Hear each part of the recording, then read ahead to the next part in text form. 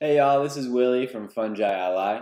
Today I want to go over 5 cool facts about mushrooms. The first one is that they belong to their own kingdom, the kingdom of fungi. And fungi are completely different than plants, completely different than animals. And there's 3 things that make a fungus a fungus.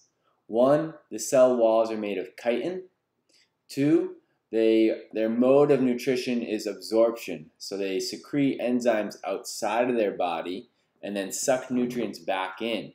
Instead of us, we have an internal digestion system, so we consume food, do the whole digestion thing in our stomach, and fungi are kind of opposite. And then the third thing is that they don't produce their own food, so they're heterotrophic. They rely on an external source for their food, whether that's a living plant or some dead material or anything else that they would eat. Number 2 cool fact is that a fungus is the largest organism in the world. And this is a honey mushroom, Armillaria osteria, that grows out in Washington. And it's about 2,000 acres large, absolutely massive. And this isn't this like huge fruiting body, it's not this big mushroom, but it's the mycelial network that extends underground and is consuming trees that makes this organism so big. Number 3 is, what is a mushroom? Right? Everyone always refers to mushrooms and what they are. And a mushroom is actually the fruiting body of a fungus that can be seen by the naked eye and picked by hand. So it needs to have some substantial size, and it's the fruiting body. So it's kind of like the blueberry that's coming off of a blueberry tree. You know, it's not the tree itself, but just pops up. And it's a very small amount of fungi that create mushroom fruiting bodies. Less than 10% of all fungi actually create mushrooms. Okay, the 4th thing that's super cool about fungi and mushrooms is that they're an awesome source of vitamin D.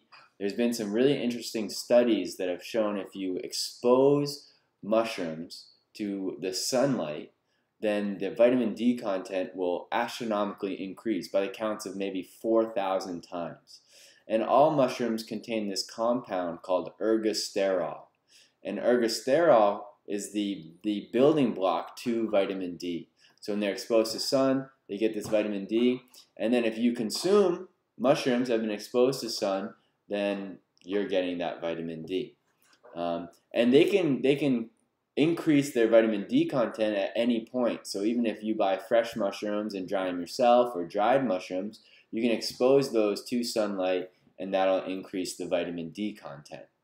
Okay, number 5, this is how I got really involved and passionate about growing mushrooms, mushroom cultivation, is that they can be grown on a lot of byproducts, either agricultural byproducts or byproducts in the city, whatever it might be. This is things like coffee grounds, cardboard, paper waste, straw, a lot of hulls of like sunflower seeds and soybeans and cottonseed. All these hulls that are not really used or only used in dairy feed can also be used for cultivating mushrooms. Not to mention all the forestry products, right? So you have your sawdust and wood chips and logs that are produced by arborists around in cities or by sawmills. So those are the 5 sweet facts about mushrooms, and hope you learned something today.